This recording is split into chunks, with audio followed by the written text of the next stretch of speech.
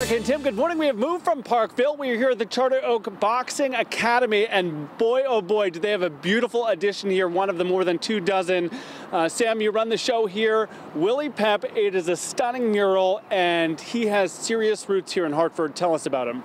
Yes, first and foremost, I want to thank Curry Payne for doing this project. Willie Pep, one of the Hall of Famer, legend, Hartford born, and one of the greatest boxers in history.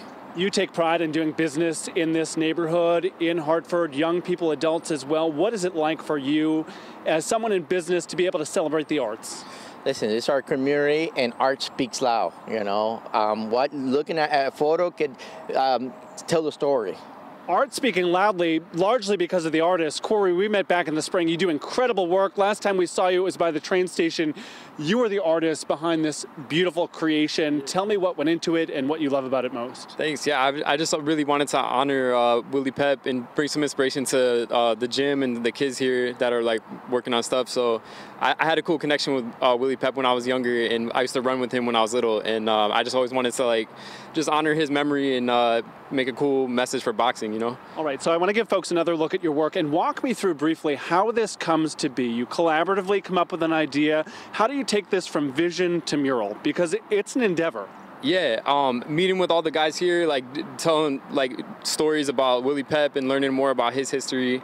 And like Steve Ike showed me some cool photos and old cards and all this stuff he had, his whole collection. So soaking that all up for inspiration just was a lot to like, it was cool to be able to honor his memory. And what I've come to know and love about you as an artist is that you're regularly finding ways to bring young people from this city into the fold. I know you're hoping to do more work come the spring to engage youth in our capital city in efforts across our city. What does that mean to you? Definitely, yeah. I think it's, to me, like representing stuff for the youth is always most important because I want to inspire kids to like spread their own message and, you know, be able to like express themselves in their own way.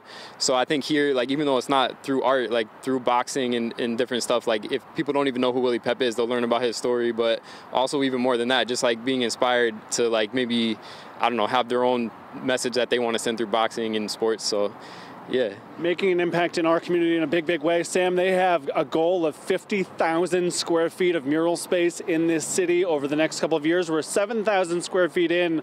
What do you think? Can we do this? Oh, definitely, definitely. You know, it's an honor again.